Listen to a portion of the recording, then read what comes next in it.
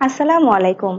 ডক্টরওয়ালা.কম আয়োজিত Facebook live programme ডক্টরওয়ালায় আমার ডাক্তারের নিয়মিত আয়োজনে আপনাদের সবাইকে স্বাগত জানাচ্ছি। আমি ডক্টর ফাহিম আক্তার শাম্মী। স্বাস্থ্য বিষয়ক জনসচেতনতা বৃদ্ধি করাই আমাদের অনুষ্ঠানের মূল লক্ষ্য, আর সেই লক্ষ্যকে বজায় রাখতে আমরা প্রতি সপ্তাহে একজন বিশেষজ্ঞ ডাক্তারকে আমাদের সেটে আমন্ত্রণ জানাই, যিনি একটি বিশেষ সমস্যা ও তার সমাধান নিয়ে আমাদের সাথে কথা বলেন। আপনারা জানেন দর্শক, আর কদিন পর থেকে শুরু হচ্ছে রমজান। সুতরাং সেই পরিপ্রেক্ষিতেই আমরা আজ কথা বলবো রোজায় ডায়াবেটিক রোগীদের কি কি করণীয় এই বিষয়টি নিয়ে। আর সেই জন্য আজ আমরা আমাদের সেটে আমন্ত্রণ জানিয়েছি ডক্টর শাহজাদা সেলিম স্যারকে, যিনি কর্মরত আছেন বঙ্গবন্ধু শেখ মুজিব মেডিকেল বিশ্ববিদ্যালয়ের সহকারী অধ্যাপক হিসেবে ডায়াবেটিস, হরমোন ও থাইরয়েড বিভাগে। আপনারা চাইলে স্যারের সাথে সরাসরি কথা বলতে পারেন আমাদের স্ক্রিনে ওঠা নাম্বারটিতে ফোন করে, অথবা আমাদের ফেসবুক পেজে যে লাইভটি চলছে সেখানে আপনাদের কমেন্টের মাধ্যমে আপনারা আপনাদের প্রশ্নটি করতে পারেন। প্রশ্নটি করার আগে অবশ্যই আপনারা আপনাদের বয়সটি উল্লেখ করতে ভুলবেন না, এবং আপনাদের সমস্যাটি কতদিন ধরে চলছে সেটি উল্লেখ করবেন। আমরা চলে যাচ্ছি মূল অনুষ্ঠানে। স্যার আসসালামু আলাইকুম, কেমন আছেন? ভালো আছেন। ধন্যবাদ স্যার, আপনি আপনার মূল্যবান সময় থেকে আমাদের সময় দিয়েছেন এই জন্য। স্যার, আজ আমরা কথা বলবো রোজায় ডায়াবেটিসে রোগীদের কি কি করণীয় থাকে। তো আপনি যদি প্রথমেই বলতেন যে ডায়াবেটিস রোগটা কি, এটা কি কোনো বড় ধরনের কোনো সমস্যা? জি, ডায়াবেটিস সম্পর্কে কিন্তু এখন সব মানুষেরই একটু একটু কম বেশি ধারণা আছে, কারণ প্রায় প্রতিটা ফ্যামিলিতে কেউ না কেউ ডায়াবেটিস আছে। নিজের বাবা মা, ভাই বোন হতে পারে, অথবা কাকা, মামা, খালা, সুতরাং কম বেশি ধারণা আছে। কিন্তু সেটা কারো কারো ভুল ধারণাও থাকতে পারে। তো এটুকু আমরা এখন বুঝে গেছি যে ডায়াবেটিস এমন একটা রোগ যাতে রক্তের গ্লুকোজ বেড়ে যায়। সেটা একবার বেড়ে গেলে সাধারণত এরকম ডায়াবেটিস বলা হয় না, কিন্তু সেটা বেড়েই থাকে, দীর্ঘদিন যাওয়াত বেড়ে থাকে। এবং ডায়াবেটিস জনিত যতগুলো জটিলতা হয় সাধারণত দীর্ঘদিন যাবত রক্তের গ্লুকোজ বেড়ে থাকার কারণেই হয়। আর ডায়াবেটিসের 4টি টাইপ আছে, 1, 2, গর্ভকালীন ডায়াবেটিস, এবং একটা বিশেষ ধরনের ডায়াবেটিস, যেমন আদার স্পেসিফিক টাইপ বলা হচ্ছে। বাংলাদেশে সবচেয়ে বেশি হলো টাইপ 2 ডায়াবেটিস, যারা সাধারণত প্রাপ্তবয়স্ক মানুষদের অন্যান্য দেশে হয়, কিন্তু আমাদের দেশে একটু কম বয়সেও শুরু হয়ে এটি একবার হলে প্রায় সারা জীবনই চলবে। এর মাঝখানে আর কোনো কিন্তু অন্য রোগের মতো না যে সেরে যাচ্ছে, এরকম না। সেজন্য রোগটি আজকে মারাত্মক এরকম না বলা গেলেও কিন্তু আজীবনের জন্য রোগটি একটি বড় ধরনের রোগ। কারণ ডায়াবেটিস হওয়ার পরে একজন মানুষের জীবনের আরো নানাবিধ রোগ তার শরীরে বাধা বাঁধতে থাকবে। যেমন সবচেয়ে মারাত্মক হবে হৃদরোগ, কিডনি নষ্ট হয়ে যাওয়া, চোখের ছানি পড়া, চোখে রেটিনোপ্যাথি হওয়া। আমরা ইদানিং খুব বেশি করে দেখছি যে প্রজনন ক্ষমতা হ্রাস পাওয়া, তারপরে বিভিন্ন ধরনের রোগের সংক্রমণ হওয়া। এবং যদি আমরা অর্থনৈতিক দিকটি বিবেচনা করি, যে মানুষের কর্মক্ষমতা হ্রাস পাওয়া, উৎপাদন ক্ষমতা হ্রাস পাওয়া, এটি ডায়াবেটিস ব্যাপকভাবে হ্রাস করে দিবে। তাহলে রোগগুলোকে যখন আমরা মারাত্মক বলি, যে রোগটি হলে দ্রুত মানুষ মারা যাবে, সেটি অবশ্যই মারাত্মক, কিন্তু কোনো অর্থে ডায়াবেটিসকে অবহেলা করার কোনো সুযোগ নেই। আচ্ছা স্যার, আমরা আজ কথা বলছিলাম রোজায় ডায়াবেটিস নিয়ে। তো এটা যদি বলতেন যে কোন কোন ধরনের ডায়াবেটিস কোন কোন রোগীদের জন্য ঝুঁকিপূর্ণ হতে পারে রোজার ক্ষেত্রে? এটি আসলে এখনকার সময়ের জন্য সবচেয়ে বেশি আলোচিত বিষয়, কারণ কদিন পরেই রমজান মাসে শুরু হচ্ছে। প্রাপ্তবয়স্ক অনেক মুসলমান রোজা রাখবেন, কিন্তু এদের সবারই ডায়াবেটিস আছে তা না, কিন্তু ডায়াবেটিস নিয়ে রোজা রাখবেন এটি সারা পৃথিবীতে প্রায় 40 কোটির বেশি মানুষ। সুতরাং আমরা কিন্তু এটাকে না ভেবে পারছি না। দ্বিতীয় হলো, ডায়াবেটিস এমন একটি রোগ যে রোগটি সরাসরি খাওয়া না খাওয়ার সাথে সম্পৃক্ত। যখন আমরা ডায়াবেটিসের চিকিৎসা করছি একজন লোককে, প্রথমেই বলার চেষ্টা করি যে আপনি খাদ্যের শৃঙ্খলা নিয়ে আসবেন, নির্দিষ্ট সময় পর পর নির্দিষ্ট পরিমাণ নির্দিষ্ট ধরনের খাবারের উপাদান খেতে থাকবেন। তাহলে রমজান মাসটি আবার এমন একটি ধর্মীয় কর্মকাণ্ড যেটি সারাদিন উনি না খেয়ে থাকবেন, সারাদিন না বলেন দিনের চেয়ে বেশি সময়, যেমন সুবে সাদিক থেকে শুরু করে মাগরিবের আযান পর্যন্ত, সেটি এবার প্রায় 14.5 থেকে 15 ঘন্টা সময় হবে। তো এটি কিন্তু রোজার যে ধরন এবং ডায়াবেটিসের ধরন দুটি কিন্তু সাংঘর্ষিক। সুতরাং আমাদেরকে খুব বড় করে ভাবতে হয়। আর এই ভাবনাটা টাইপ 2 ডায়াবেটিসের ক্ষেত্রে অনেকেই কিন্তু নির্বিঘ্নে রোজা রাখার মতো অবস্থায় থাকতে পারেন, যাদের এখনো খুব বেশি জটিলতা হয়নি, বিশেষ করে কিডনি সমস্যা হয়নি, অথবা এর আগে হৃদরোগ বা হার্ট অ্যাটাক হয়নি, তাদের ঝামেলাটা একটু কম। কিন্তু এক গ্রুপ মোটেও রোজা রাখতে পারবেন না, সেটা হলো গর্ভকালীন ডায়াবেটিস যাদের আছে। এটি কোনো সমাজই এটাকে গ্রহণ করছে না, আমরা চিকিৎসকরা তো করছি না, ধর্মীয় ভাবে করা হচ্ছে না। আর ঝুঁকি যদি অন্যদের ক্ষেত্রে সবচেয়ে বেশি বলেন, টাইপ 1 ডায়াবেটিস যেটি বাংলাদেশে একটু কম, এটিতে ডায়াবেটিস নিয়ে রোজা রাখাটা খুব বেশি ঝুঁকিপূর্ণ। আর টাইপ 2 এর ক্ষেত্রে বিভিন্ন রকম হবে, তার অবস্থার উপরে নির্ভর করবে যে রোজা রাখতে পারবেন কি পারবেন না। আচ্ছা স্যার, রোজা যেহেতু এখনো শুরু হয়নি, তো এটার জন্য কি কি ধরনের পূর্ব প্রস্তুতি নেওয়া উচিত বলে মনে করেন? জি, সবচেয়ে ভালো হতো যদি আমরা যারা রোজা রাখবেন তাদেরকে কমপক্ষে 3 মাস আগে এই ডায়াবেটিস নিয়ে রোজা রাখার জন্য প্রস্তুতি শুরু করতে পারি। সেটির ক্ষেত্রে আমরা বলি যে ওনার একটা নিরাপদ রক্তের গ্লুকোজের মাত্রায় পৌঁছতে হবে, এবং সেটি HbA1c 3 মাসের গড় এটি দিয়ে দেখা হয়, এবং এটি যদি 7-এর কাছাকাছি থাকে তাহলে এর কারণে ঝুঁকিটা কম। যাদের কিডনি অলরেডি কিছু পরিমাণে খারাপ হয়ে গেছে, সেটা স্টেজ আছে, স্টেজ যদি খুব খারাপ না হয়, মানে খুব বেশি খারাপের পর্যায়ে না থাকে কিডনির অবস্থা, তাহলে কিন্তু ওনাকে ডায়াবেটিস নিয়ে রোজা রাখা অনেক সহজ হবে। কিন্তু যাদের কিডনির অবস্থা খুবই খারাপ তাদের খুব খারাপ হবে। এবং আরো কিছু কিছু হিসাব আছে, যেমন ধরেন এই রোজা রাখার আগে থেকে 3 মাসের মধ্যে যাদের খুব বেশি হাইপোগ্লাইসেমিয়া হয়েছে বা রক্তের গ্লুকোজ কমে গিয়েছে এবং এর জন্য হাসপাতালে ভর্তি হতে হয়েছে, তাদের ঝুঁকি অনেক বেশি। আবার যাদের রক্তের গ্লুকোজ অনেক বেশি হয়েও হাসপাতালে ভর্তি হতে হয়েছে তাদেরও ঝুঁকি বেশি। তাহলে আমরা তো ওই সময়টা পাচ্ছি না, এখন যেটা পাচ্ছি 2 সপ্তাহের মতো। এখন আমরা যেটা করতে পারি, বাকি ওষুধগুলো ঠিক করে এই সময়টুকু একদম বয়স এবং ওনার শারীরিক ওজন অন্য রোগের হিসাবে ওনার চিকিৎসক যে পরিমাণ রক্তের গ্লুকোজ টার্গেট করে দিয়েছেন, যে খালি পেটে 5, 6, 6.5 যেরকম বলে থাকুন, খাবার পরে 6, 6.5, 7 যেরকম বলে থাকুন, এই সময়টা ওটা বজায় রাখি এবং শারীরিক শ্রমকে ঠিকঠাক মতো রাখি, যাতে আগামী রমজান মাসটা কোন রকম বড় ধরনের সমস্যা ছাড়া পার করা যায়। আচ্ছা স্যার, এই যে শারীরিক পরিশ্রম বললেন, যে এক্সারসাইজ কিংবা ব্যায়াম যেটা আমরা বলি, যে হাঁটা ব্যায়াম, এটা তো ডায়াবেটিস রোগীদের জন্য অনেক মুখ্য একটা ব্যাপার। তো রোজায় এই জিনিসটা কিভাবে করবেন তারা? এটি তারাবির নামাজও কিন্তু একটি বড় ধরনের শ্রম। তো যদিও একই রকম হবে তা না, তবুও যারা তারাবির নামাজ পুরোটা পড়বেন, 20 রাকাত করবেন, তাদেরকে আর অন্যরকম শারীরিক শ্রম করতে দরকার হবে না। কিন্তু আরেকটি জিনিস মনে রাখতে হবে যে একজন মানুষ ভোরবেলা 4টে, 4:30 বা এরকম সময়ে খেলেন, তারপরে উনি 6:30, 6:45 খাবেন। এখন কিন্তু গরমকাল, অনেক আর্দ্রতা আছে বাতাসে, শরীর থেকে অনেক পানি বেরিয়ে যাবে। তাহলে দিন যত আগাবে ওনার রক্তের গ্লুকোজ তত কমতে থাকবে, ওনার পানি শূন্যতা তত আগাতে থাকবে। তাহলে যদি যাদের শারীরিক শ্রম একটু বেশি, তারা এমন একটা কাঠামো তৈরি করবেন যে ওনার শারীরিক শ্রমটা দিনের প্রথম দিকেই করতে হচ্ছে, সকাল দুপুর বড় জোর। দুপুরের পরে ওনারা কাজ করা যাবে না তা না, কিন্তু শারীরিক শ্রম নির্ভর কাজগুলোকে কমিয়ে ফেলতে হবে, কমিয়ে অন্য কাজগুলো করতে পারেন দরকার হলে। এটা রমজান মাসের জন্য কিন্তু নিয়মিত কাজগুলো সে করতে পারবেন, যে কোনো ব্যায়াম বা হাঁটা চলা, এটা কম ক্যালোরি খরচ করে ওটা করা যাবে। আচ্ছা ঠিক আছে sir, normal blood glucose level এটা কত থাকা উচিত বলে মনে করেন? এটা কিন্তু সবার জন্য একই রকম হবে এরকম নয়। সাধারণভাবে একজন প্রাপ্তবয়স্ক মানুষ যার অন্য কোনো ডায়াবেটিস জনিত জটিলতা তৈরি হয়নি, সেই ক্ষেত্রে তার জন্য সবচেয়ে ভালো হয় যে খালি পেটে 5.5 কাছাকাছি, মনে করেন 5 থেকে 6, খাবার পরে 6 থেকে 7 এর মধ্যে রাখতে পারলে সবচেয়ে ভালো। কিন্তু যদি আমরা HbA1c ধরি 3 মাসের পর, এই ক্ষেত্রে কিন্তু অ্যাকুরেটলি বলা সম্ভব যে আমাদের দেশের জন্য সবচেয়ে নিরাপদ হলো 6.5% এবং অবশ্যই 7% নিচে রাখতে হবে। কিন্তু যাদের বয়স অনেক বেশি বা অন্য কোনো সমস্যা আছে, যেমন কিডনি আগে থেকেই দিন দিন খারাপ হয়ে যাচ্ছে, যাদের হৃদরোগ হয়েছে বা খুব সাম্প্রতিককালে ওনাকে হার্ট অ্যাটাক নিয়ে হাসপাতালে ভর্তি হতে হয়েছে বা স্ট্রোক হয়েছে, এইসব রোগীর ক্ষেত্রে আমরা চাবো যে একটু রক্তের গ্লুকোজ বেশি থাকবে, যাতে হাইপোগ্লাইসেমিয়া না হয়। স্যার, ডায়াবেটিস রোগীদের ইফতারে কি কি ধরনের খাবার খাওয়া উচিত বা কি কি ধরনের খাবার পরিহার করা উচিত? এটি বিশাল একটি বিষয়, কারণ সাধারণভাবে একজন মানুষের ইফতারে যা খেতে ইচ্ছা করে সেটি কিন্তু ডায়াবেটিসের জন্য সহায়ক খেতে পারে না। আবার সামাজিকভাবে আমরা যেসব খেতে পছন্দ করি সেটিও ডায়াবেটিসের জন্য সহায়ক নয়। তাহলে এটিকে খুব ভালো করে বুঝতে হবে। আমি খুব সহজ করে বলার চেষ্টা করব।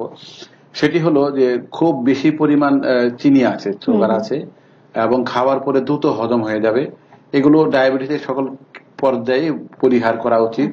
এক্ষেত্রেও পরিহার করা উচিত। তার মধ্যে সবচেয়ে বড় ধরনের উদাহরণ হলো শরবত। শরবত যদি চিনি দিয়ে বানানো হয়ে থাকে তাহলে এটিকে এই সময় বর্জন করাই ভালো। আবার একটু আগে যেটি বললাম যে পানি শূন্যতা হবে, তাহলে প্রচুর পরিমাণ পানি জাতীয় খাবার খেতে হবে। তাহলে সেই ক্ষেত্রে স্বাভাবিক পানি খেতে পারে, সাধারণ পানি। এর সাথে উনি করতে পারেন কি লেবু দিয়ে মিশাতে পারেন।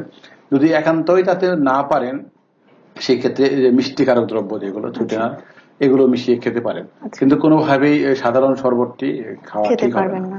এরপরে সবচেয়ে বড় উপাদান যেটি খেজুর, এটিও কিন্তু রমজানের সাথে একদম ইফতারের সাথে আসছে পিছছে জড়িত। আমরা যেটা এখন পর্যন্ত অনুধাবন করতে পেরেছি যে একটি বড় আকারের খেজুর হলে একটির বেশি খাওয়া কোনোভাবে ঠিক হবে না।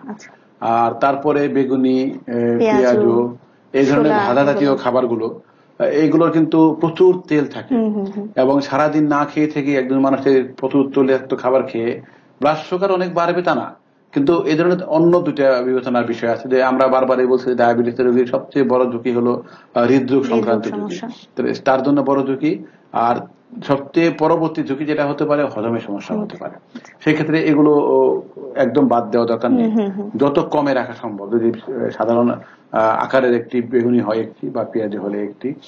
আর ছোলার কথা যেটি বললেন, ছোলা কিন্তু খারাপ নয়, কারণ ছোলার যে বাইরের যে আবরণটা থাকে সেটি যদি থাকে তাহলে যেটুকু উনি খাবেন কিছু ক্যালোরি পাবেন, কিন্তু পুরোটা হজম হবে না, যেহেতু বাইরের আবরণটা রয়ে গেছে।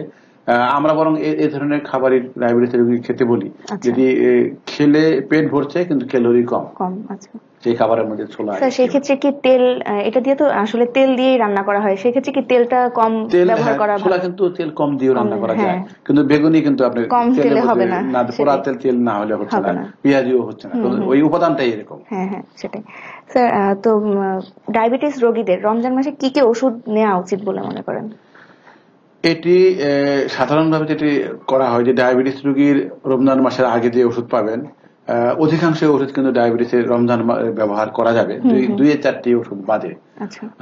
আর সবচেয়ে বড় বিবেচনার বিষয়টা হলো ইনসুলিন, সেটিও ব্যবহার করতে পারবে।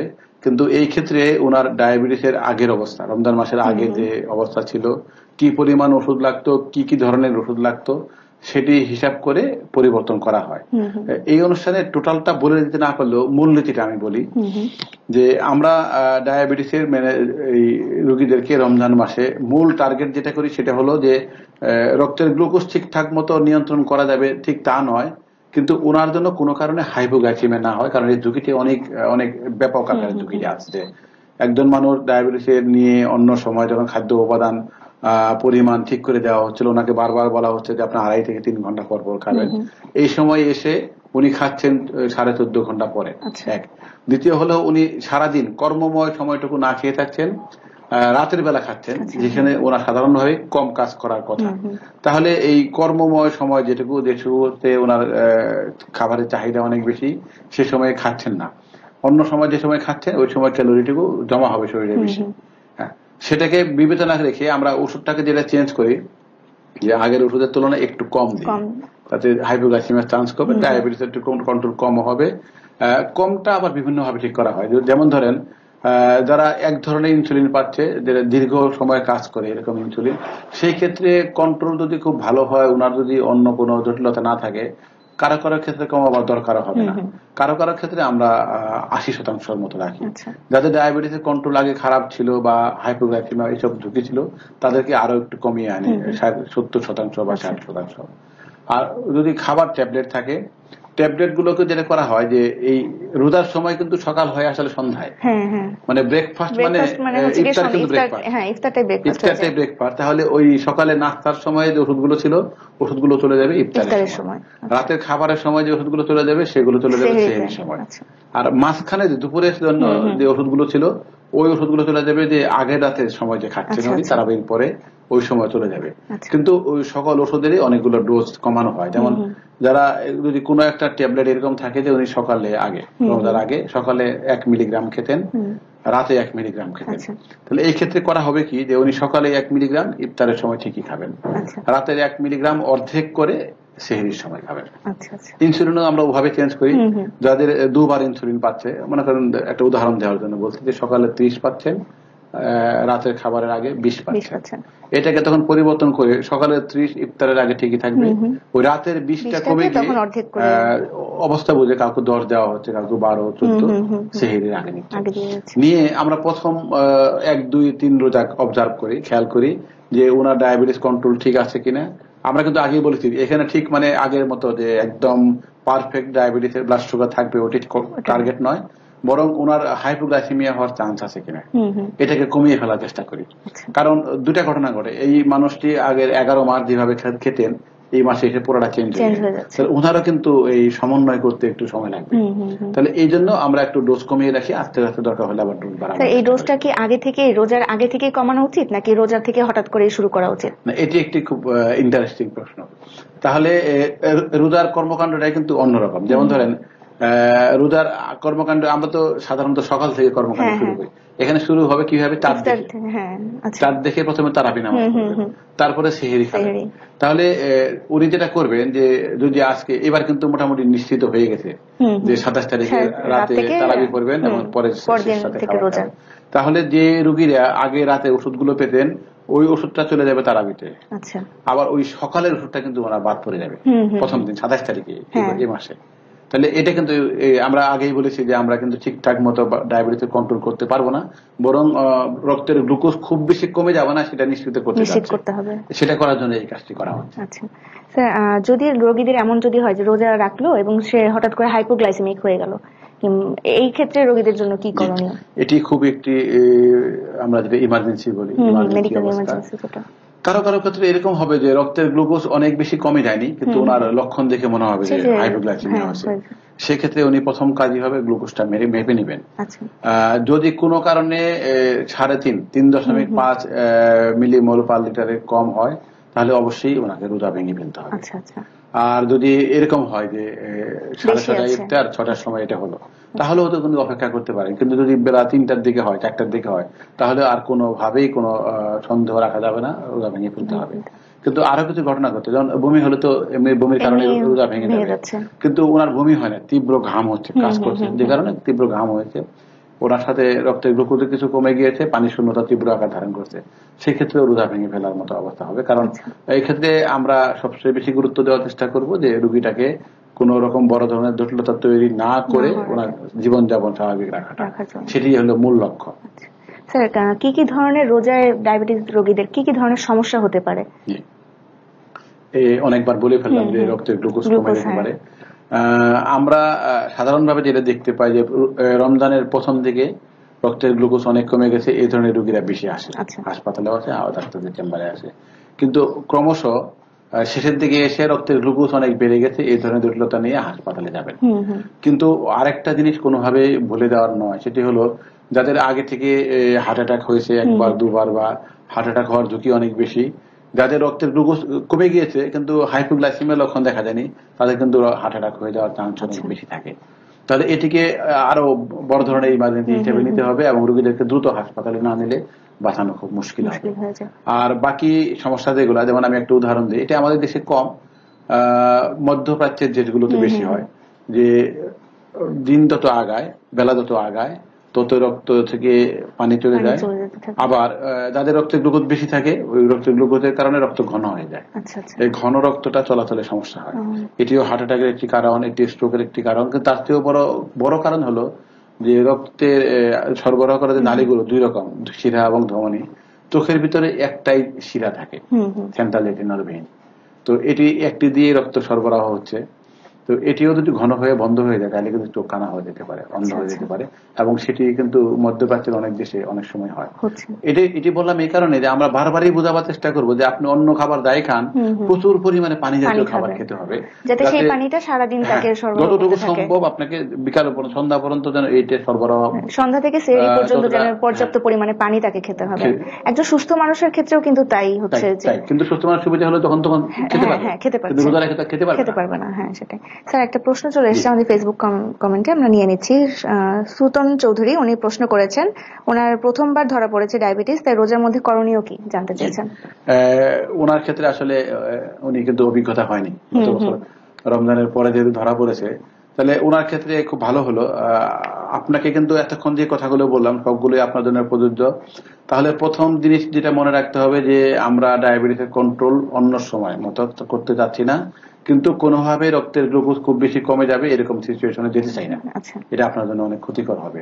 তাহলে সেটার জন্য যেটা করতে হবে, তাহলে আপনি আপনার যে চিকিৎসককে দেখাচ্ছেন উনি নিশ্চয়ই বলবেন যে ওষুধগুলো কিছু পরিবর্তন হবে এবং খাদ্য ব্যবস্থাপনাটা এখন যেহেতু পুরোটাই রাতেই খাবেন, দিনের বেলা খাবেন না, তাহলে কিছু পরিবর্তন হবে এবং এই পরিবর্তন করতে গিয়ে ক্যালোরি কিন্তু টোটাল ক্যালোরি আগের কাছাকাছি থাকবে। কিন্তু এর সাথে আরেকটা জিনিস বলি, অনেকেই করেন কি যে সেহরিতে খেয়েছেন, ইফতারেও অনেক খান আর মাঝখানে খান না। হ্যাঁ, রাতের টাইমটা হয়তো অনেকেই দেখা যায় খাবারটা খাচ্ছে, এটি হয়তো খাচ্ছে না, কারণ ইফতারে উনি যে পরিমাণ খেয়েছেন আর খাওয়ার জায়গা নাই পেটে, এটি কিন্তু খুব ক্ষতিকর হবে। কারণ আগের যে আমরা পদ্ধতি ওনাকে বারবার বলছি যে আপনি নির্দিষ্ট সময় পর পর খাবেন, নির্দিষ্ট পরিমাণ খাবেন, অনেক বেশি খাবেন না, লম্বা সময় না খেয়ে থাকবেন না। এখন লম্বা সময় না খেয়ে থাকাটা তো আর ধর্মের সাথে সংঘাত করা যাচ্ছে না, কিন্তু তাহলে এই রাতের বেলাটা যেন গ্যাপটাকে কিছুটা কমিয়ে রাখা যায়। তাহলে যদি 6:45 ইফতার করেন, 10টা 10:30টার সময় হালকা খাবার খেলেন, আবার 4টার সময় সেহরি খেলেন, তাহলেও কিন্তু কিছুটা এর মধ্যে সমন্বয় করা সম্ভব হয়। কম সময়ে দীর্ঘ সময় আসলে তাকে না খেয়ে থাকতে হচ্ছে না। তাহলে ওনাকেও আবার অনুরোধ করবো যে ওনার যদি আগের প্রবণতা যাই থাকুক, তাহলে উনি আগের রাতের খাবারটা বাদ দিবেন না, আর সকালের ওষুধটাকে উনি পাঠিয়ে দিবেন ইফতারে। আর একটা জিনিস মনে রাখা উচিত যে ইফতার সেহরির সময়টা শেষ হয় কখন? যখন ফজরের নামাজ আযান হয়। তাহলে রমজানের সময় যারা ডায়াবেটিস নিয়ে রোজা রাখছেন, তারা যদি আগে ঘুম ভেঙে যায়, উঠেও যান, খাবার নিয়ে বসে থাকবেন, উনি খাবেন এমন ভাবে যে ওনার খাওয়ার শেষ হওয়ার সাথে সাথে আযান হয়। তাহলে উনি নির্দিষ্ট কাঠামোর মধ্যেই সবচেয়ে কম সময় না খেয়ে থাকলেন। আচ্ছা, ধন্যবাদ দর্শক, আশা করি আপনি আপনার প্রশ্নের উত্তরটি পেয়ে গিয়েছেন। স্যার, আরেকটি প্রশ্ন ছিল, আশিক বিল্লা উনি প্রশ্ন করেছেন, ডায়াবেটিক গাছ হিসেবে একটা জিনিস পাওয়া যাচ্ছে, তো এটা রোগীদের জন্য কতটুকু উপকারী এবং যদি হয় তাহলে খাওয়ার রুলসটা কি জানতে চেয়েছেন। এই গাছটি আমি যেখানে চাকরি করি শাহবাগ, তার আশেপাশে বহু বিক্রি হচ্ছে এবং আমার মনে হয় সারা দেশে অনেক জায়গাতে পাওয়া যাচ্ছে। এই গাছ সম্পর্কে কোনো বৈজ্ঞানিক তথ্য নেই, আসলে আমাদের পক্ষে কিছু বলা সম্ভব নয়। আশিক রহমান, আশা করি আপনি আপনার উত্তরটি পেয়ে গিয়েছেন। স্যার, আরেকজন প্রশ্ন করেছেন, সাবরিনা আব্বাস প্রশ্ন করেছেন, আমার আব্বু আম্মু দুজনেই ডায়াবেটিক এবং আব্বু 63, সকালে ও রাতে খাওয়ার আগে এমডিএল 2 mg করে খান এবং খাওয়ার পর মেট4 খান, আর আম্মু 48, সকালে গ্লুকোভেন্স খান খাওয়ার পর। ওনাদের এই ওষুধের অ্যাডজাস্টমেন্ট কিভাবে করতে হবে রোজায়? একজন করে বলি। ওনার বাবার কথা যদি বললেন, উনি একটু বয়স্ক, ওনার আসলে ওই যে সকালে আর বিকালে যে ওষুধটা কিন্তু এরকম হওয়ার কথা না, ওটি একবার হওয়ার কথা। এবং ওই উনি যেটি খাচ্ছেন এমারিল, এটি এখন ইফতারের সময় খাবেন। এবং এই ক্ষেত্রে আরেকটা ভালো প্রসঙ্গ চলে এসেছে, সেটি হলো যে অনেক ক্ষেত্রে আমরা এরকম বলি 10 মিনিট আগে, 20 মিনিট আগে, 30 মিনিট আগে নেবেন খাবারের, কিন্তু তাহলে ইফতারের সময় কি করবে? ইফতারের সময় কিন্তু আর এই সুযোগ নেই। ইফতার তো সাধারণভাবে শুরু হবে কি, যে একটা পানি জাতীয় কিছু খাবে, এই পানিটা যখন খাবেন তখন উনি ওই ট্যাবলেটটা খেয়ে নেবেন। আর এর সাথে ওনার যে মেটফরমিন জাতীয় ওষুধ যেটি আছে, সেটিকে উনি ইফতারে খেতে পারেন অথবা আগের রাতে খাবারের সময় খাবেন। খেয়ে ওনার মনে হয় ডায়াবেটিস কন্ট্রোল ভালোই আছে, যদি হয়ে থাকে তাহলে খুব বেশি সমস্যা কিন্তু হবে না। আর যদি খারাপ থাকতো তাহলে জানতে পারলে ভালো হতো, সেক্ষেত্রে আমরা পরামর্শ দিতে পারতাম। আর ওনার মার ব্যাপারটাও এখনো পরিষ্কার না, ডায়াবেটিস কন্ট্রোলটা কেমন। সেক্ষেত্রেও ওনারও একই তাই হবে যে ওই গ্লুকোফেজ যেটা, ওটা কিন্তু মেটফরমিন জাতীয় ওষুধই। সেক্ষেত্রে উনি ইফতারে খেতে পারেন অথবা আগে রাতে খাবার সময় খেতে পারেন। এবং দুজনের জন্য পরামর্শ যে প্রচুর পানি খাবেন এবং সেহরির সময় সেহরিটা একদম সময়ের শেষ ভাগে এসে করবেন, মানে আযানের ঠিক আগে যেন শেষ হয়। এবং এইখানে উনার পেটের ধারণ ক্ষমতার কমপক্ষে 40% পানি জাতীয় খাবার দিয়ে ভর্তি করবেন। এক্ষেত্রে আমাদের খাদ্যাভ্যাসের একটি উপাদান খুব সাহায্য করতে পারে, সেটি হলো ডাল।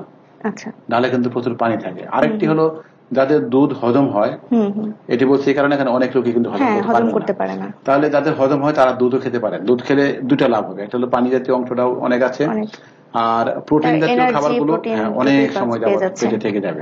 তাহলে হাইপোগ্লাইসেমিয়া যেটা আমরা বারবার ভয় পাচ্ছি বলছি, সেটার সম্ভাবনা কমে যাবে, সেটা আসলে তখন দেখা যাচ্ছে কম হয়ে আসে। ধন্যবাদ সাবিনা আব্বাস, আশা করি আপনি আপনার প্রশ্নের উত্তরটি পেয়ে গিয়েছেন।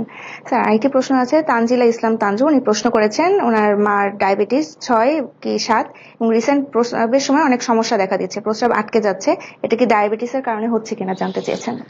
জি, এখানে দুটি ঘটনা করতে পারে, যে ওনার বয়সটা বলেননি, আর দ্বিতীয় হলো যে একটু বেশি বয়স হলে, কম বয়সে হতে পারে না তা না, কিন্তু একটু বেশি বয়স হলে জরায়ু নেমে যাওয়ার সম্ভাবনা বেড়ে যায়। তো ওনার সমস্যাটা সেটাও হতে পারে। কিন্তু ডায়াবেটিস যে সব মহিলারা আছে তাদের একটা বড় অংশ ঘন ঘন প্রস্রাবের সংক্রমণ, ইউটিআই তে ভোগেন, এবং তার জন্য এরকম একটি ঘটনা ঘটতে পারে। আমার মনে হয় সেক্ষেত্রে উনি যে ডাক্তারকে দেখাতেন তাকে দেখিয়ে এই ব্যাপারে পরামর্শ নেওয়াটা ভালো হবে। আশা করি দর্শক আপনি আপনার উত্তরটি পেয়ে গিয়েছেন। স্যার আবিদা নাসরিন প্রশ্ন করেছেন, ওনার প্রেগনেন্সিতে ডায়াবেটিস ধরা পড়েছে এবং ওনার রেঞ্জ হচ্ছে 8.5, এই রেঞ্জটা এসছে এবং 27 উইকস চলছে তার প্রেগনেন্সি। কিভাবে খাওয়া মেনটেন করবেন জানতে চেয়েছেন। এটি যদিও আজকের বিষয়ের সাথে সরাসরি সম্পৃক্ত না, তবু আমরা সম্পৃক্ত করে ফেলি। যেটি হলো যে উনি কিন্তু রোজা রাখতে পারবেন না। আচ্ছা, তো প্রথম। দ্বিতীয় হলো ওনার ব্লাড সুগার কিন্তু আমরা রমজান গর্ভকালীন সময়ে যে পরিমাণ রাখতেছে তার চেয়ে বেশি। তাহলে ওনাকে দ্রুত ইনসুলিন শুরু করতে হবে। এবং এটি আসলে এখানে না বলে একজন ডায়াবেটিস ডাক্তারকে উনি দেখাবেন। উনি ওনাকে 2 রকম ইনসুলিন দিবেন, একটি রাতে একবার বা দিনে অন্য সময় নিতে পারবে, আর একটি দিনে 3 বার প্রধান খাবারগুলো আগে। এবং উনার ক্ষেত্রে খাবারের ব্যাপারে বলি, উনার তো একদম শেষের দিকে চলে এসেছে। এই ক্ষেত্রে এসে ওনাকে যে খাবারের তালিকা দেওয়া হবে, কমপক্ষে 6 বার খাবেন উনি। 3টি বড় খাবার হবে, 3টি ছোট খাবার। কারো কারোর ক্ষেত্রে 7 বার 8 বারও খেতে বলা হয়। ওনার তো মনে হচ্ছে যে পেটে একটি বাচ্চা, যদি দোমাত বাচ্চা থাকে সেক্ষেত্রে খাবার আরো বেশি লাগে। কিন্তু ওনাকে নিশ্চিত করতে হবে যে ওনার খাবারের গ্যাপের মাঝখানে হাইপোগ্লাইসেমিয়া হয় না। এটা কিন্তু অনেকেরই হতে থাকে, কারণ উনি একা খাবেন কিন্তু পুষ্টি মেটাচ্ছেন কিন্তু 2 জনের। তাহলে স্বাভাবিকভাবে আগে যেভাবে খাচ্ছেন ওই খাওয়া দিয়ে কিন্তু সেটি হবে না। তাহলে খাবার বাড়াতে হবে এবং ঘন ঘন খেতে হতে পারে, সেই অনুসারে ইনসুলিন ঠিক করে দিতে হবে। কিন্তু মূল জিনিস যেটা সেটি হলো যে ওনার জন্য সবচেয়ে নিরাপদ খাবার হলো ডিম, দুধ এবং শাকসবজি। এবং এগুলো যত ইচ্ছা বাড়াতে পারে কিন্তু চাইলে, যেমন 3টা ডিম খেতে পারে, 4টা ডিমও খেতে পারে, আধা কেজি দুধ খেতে পারে, আধা লিটার বা চাইলে 1 লিটার দুধ খেতে পারে। একইভাবে উনি যদি চান যে আলু বাদ দিয়ে অন্য সবজিগুলো প্রচুর পরিমাণে যেভাবে যে উপাদান সেভাবে খেতে পারবেন। কিন্তু ওনাকে যে জিনিসটি মিষ্টি টোটালি না খেলেই ভালো, ভাত, রুটি, আলু এগুলোকে একটা পরিমাণের মধ্যে বেঁধে ফেলতে হবে। এবং উনি সাধারণভাবে কাঠামোটা এমন করে ফেলবেন যে ওনাকে 2 থেকে 2.5 ঘন্টা পর পরই উনি কম বেশি খাচ্ছেন। আচ্ছা, ধন্যবাদ দর্শক, আপনি আপনার উত্তরটি পেয়ে গেছেন আশা করছি। স্যার আরেকজন প্রশ্ন করেছেন, শাহরিয়ার আহমেদ সুজা প্রশ্ন করেছেন, বয়স 56 এবং ডায়াবেটিস মেলাইটাস রয়েছেন এবং নাম কুলসুম। উনি মেটফরমিন খাচ্ছেন 500 mg করে এবং রোজার মাসে সেম ওষুধ খাবেন কিনা এটা জানতে চেয়েছেন এবং রোজার মাসে ইফতারে কি কি ধরনের খাবার খেতে পারবেন জানালে উপকৃত হব। হ্যাঁ, এই কিছু আলোচনা আমরা করেছি। ওনার এই ক্ষেত্রে একটু তথ্য পেলে ভালো হতো যে ওনার যে মেটফরমিন 500 মিলিগ্রাম খেয়ে ডায়াবেটিসের অবস্থা কেমন, তাহলে আমাদের পক্ষে বলা একটু সহজ। তবুও বলি যে আগেও বলেছি যে উনি এই মেটফরমিন ট্যাবলেটটা এখন ইফতারের ঠিক পর খাবেন। এক। দ্বিতীয় হলো ইফতারের কিছু উপাদান কিন্তু আমরা আগেই বলেছি, নিরাপদ অনিরাপদ। তাহলে এইগুলো উনি বজায় রাখবেন। শরবত বর্জন করবেন, খেজুর হলে একটি, বেগুনি পেঁয়াজি হলে একটি, এবং ছোলা খেতে পারেন। আবার আরেকটি জিনিস কিন্তু যথেষ্ট সহায়ক হতে পারে যে কেউ যদি কিছু পরিমাণ চিরা বা ভাত খান এবং ডাল বা পানি দিয়ে খান, তাহলে ওনার জন্য সেটি অনেক ভালো হবে। আরেকটি কাজ করতে পারে, এটি অনেকে নিজে থেকেই করেন, সেটি হতে পারে যে উনি ইফতারের সময় কিছু খাবার খেয়ে নামাজ পড়লেন, নামাজের পরে এসে আবার কিছু খেলেন। এটিও কিন্তু খুব ভালো একটি পদ্ধতি হতে পারে। ধন্যবাদ দর্শক, আশা করি আপনি আপনার প্রশ্নের উত্তরটি পেয়ে গেছেন। স্যার আরেকটি প্রশ্ন ছিল, জাহাঙ্গীর কবির উনি প্রশ্ন করেছেন, low carb high fat diet এটা বেশ সমাজিত হচ্ছে বিশ্বে, এরকম একটি ডায়েটে আছেন এমন এক ডায়াবেটিস রোগী, রোজায় কিভাবে তার ডায়েট অ্যাডজাস্টমেন্ট করবেন? জি, এই ক্ষেত্রে ওনার জন্য যেটি এখানে গ্যাপ থেকে গেছে সেটি হলেও কিন্তু উনি কিন্তু দৈহিক ওজন বেশি, স্থূল দেহী, সেজন্য একই সাথে ওনাকে ওজন কমাবারও চেষ্টা করা হচ্ছে। তো সেটি রোজার সময় কিন্তু রোজায় কিন্তু ওজন কমে না আসলে। রোজার সময় ঘটনা ঘটে কি, রোজার সময় মনে হয় ওজন কিছু কমেছে। আমাদের বাংলাদেশের কিছু কিছু গবেষণা আছে যে রোজার সময় ওজন কমে যায়, মনে হচ্ছে 2 সপ্তাহ 3 সপ্তাহ পর্যন্ত কিছু কিছু কম কমই থাকে, কিন্তু 2 মাস পরে যখন মাপা হচ্ছে রোজার শুরুর আগে যে ওজন ছিল অনেকটা সেরকমই ওজনই হচ্ছে। তাহলে ওনাকে আগে ভাগে বলে দিলাম যে উনি এটাই করে রোজা করে কিন্তু ওজন কমাবার পথে যাবেন না। বরং ওনার ক্ষেত্রে উনি একটু নিরাপদে আছেন যে উনি কম কার্বোহাইড্রেট সমৃদ্ধ খাবার খেতেন। আমরা কিন্তু একটু আগে বললাম যে দুধ একটি এমন খাবার যে দীর্ঘ সময় পেটে থাকে কিন্তু কম ক্যালোরি। তাহলে এটিকে উনি আরো ওভাবে করতে পারেন, কিন্তু ওই আগের খাবারই খাবেন, এর সাথে পানি জাতীয় খাবার প্রচুর বাড়িয়ে দিবেন। এবং এটি উনি করার দরকার নাই যে এই সময় বেশি কার্বোহাইড্রেট জাতীয় খাবার খেতে হবে, সেটি কিন্তু দরকার নেই। আশা করি দর্শক আপনি আপনার প্রশ্নের উত্তরটি পেয়ে গিয়েছেন। স্যার তানজিনা ফিরোজ প্রশ্ন করেছেন, আমার ফাস্টিং এ 8.4 আসছে এবং ওনার ডায়াবেটিস ছিল না, ওনার আগের এজে ডায়াবেটিস ছিল না, করণীয় কি বলবেন প্লিজ? উনি কিন্তু ডায়াবেটিসের রোগী। হ্যাঁ, এখন আর যেহেতু চলে অন্য কোনো আসছে, টেস্ট দরকার নেই এখন, নিশ্চিতভাবে ডায়াবেটিসের রোগী। তাহলে উনি যদি রমজান মাস বাদে অন্য করণীয় বলেন, তাহলে প্রথমেই করণীয় হলো ওনার একজন ডায়াবেটিস বিশেষজ্ঞের পরামর্শ নেওয়া। উনি ওনাকে একটি খাদ্য ব্যবস্থাপনা দিবেন, একটি শারীরিক শ্রমের ব্যবস্থাপনা দিবেন, এবং ওনার কিছু ওষুধ লাগবে। সেক্ষেত্রে ওষুধটা নির্ভর করবে ওনার 3 মাসের রক্তের গ্লুকোজের গড় HbA1c লেভেল উপরে। 10-এর উপরে হলে ইনসুলিন লাগবে, 10-এর নিচে হলে ইনসুলিন ছাড়াও চিকিৎসা করা যেতে পারে। এবং অন্য কোনো ঝুঁকি তৈরি হয়েছে কিনা এই সময় দেখে নিতে হবে, যেমন কিডনির অবস্থা কেমন, হৃদরোগ আছে কিনা, লিভার ফাংশন কেমন, অন্য রোগের যেমন প্রজনন ক্ষমতা, এগুলোর কিছু আমরা স্ক্রিনিং করে নিই। স্নায়ু ক্ষতিগ্রস্ত হয়েছে কিনা সেটিও দেখে নিতে হবে। খুব সহজ সরল টেকনিক, যেমন হাত পা জ্বালা পোড়া করে কিনা, রাত্রে শুতে গেলে পায়ে ব্যথা বা খারাপ লাগে কিনা, এগুলোর উপর নির্ভর করবে ওনার ওষুধ কতটুকু লাগবে। আচ্ছা, এটাই আমাদের। আচ্ছা দর্শক, আশা করি আপনি আপনার প্রশ্নের উত্তরটি পেয়ে গিয়েছেন। স্যার, একজন প্রশ্ন করেছে, মঈনুদ্দিন ব্যাপারী, উনি প্রশ্ন করেছেন যে স্যার, আমি কুয়েতে থাকি, এখানে অনেক গরম এবং এই প্রথম ওনার ডায়াবেটিস ধরা পড়েছে এবং ওনার খালি পেটে 7.9 ml মিলিমোল পার লিটার এবং এখানে চিকিৎসাধীন আছেন। খালি পেটে MR60 ও ভরা পেটে গ্লুভান 50/50 খান, বয়স 32। কি করতে পারবেন জানতে চাইছেন। একটু আগে আমি যে ঝুঁকিপূর্ণ এলাকার কথা বললাম, উনি কিন্তু সেইখানে আছেন, তীব্র গরম, এবং যদিও অনেক ক্ষেত্রে যেখানে কাজ করে সেখানে এসির ব্যবস্থা আছে, কিন্তু বাইরে গেলে এই গরমটা অনেক বেশি পড়ে। তো সেক্ষেত্রে ওনাকে আবারও বলি যে আপনার জন্য সবচেয়ে বড় ঝুঁকি কিন্তু রক্তের গ্লুকোজ নয়, পানি শূন্যতা, ডিহাইড্রেশন সবচেয়ে বড় ঝুঁকি। তাহলে প্রচুর পানি খাবে যত পারে, ইফতারের সময় যতটুকু পারা যায় ততটুকু। ইফতারে তো শুধু নয়, ইফতারে তো খাবে, সেহরির সময় বেশি প্রয়োজন, যেটি ওনাকে সারাদিন লাগে পানি খাওয়া, কিন্তু আসলে কিন্তু এটা সম্ভব না। তাহলে খাবারটা এমন হবে যে শুকনা খাবার কম খেয়ে পানি জাতীয় খাবার খাবে, এবং আগে বলেছি যেরকম যে মূল খাবারের কমপক্ষে 40% পানি থাকতে হবে ওনার। এক, দ্বিতীয় হলো ওনার যে ওষুধটা পাচ্ছে, ওষুধটা একটা ওষুধ সকালে খাবে, আর গ্লুকোফেজটা উনি সকালে যেটা ছিল ওইটা খাবে ইফতারের সময়, আর আগের যে আরেকটা গ্লুকোফেজ ওনার ছিল মেটফরমিন জাতীয় ওষুধ, সেটি উনি ইফতারের পরেও খেতে পারে অথবা আগে রাতে খেতে পারে।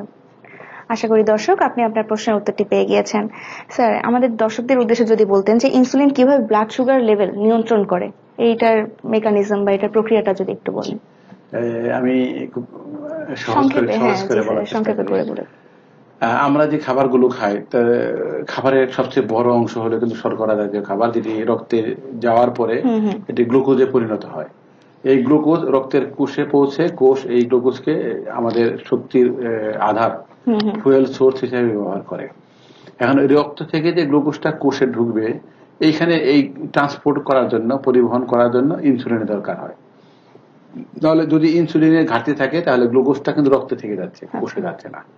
তাহলে ওখানে একটা রিসিপ্টর বলে রিসিপ্টর থাকে, যে রিসিপ্টরটা বাইরে থেকে গ্লুকোজটাকে ইনসুলিন সহায়তা করে ভিতরে নিয়ে যায়।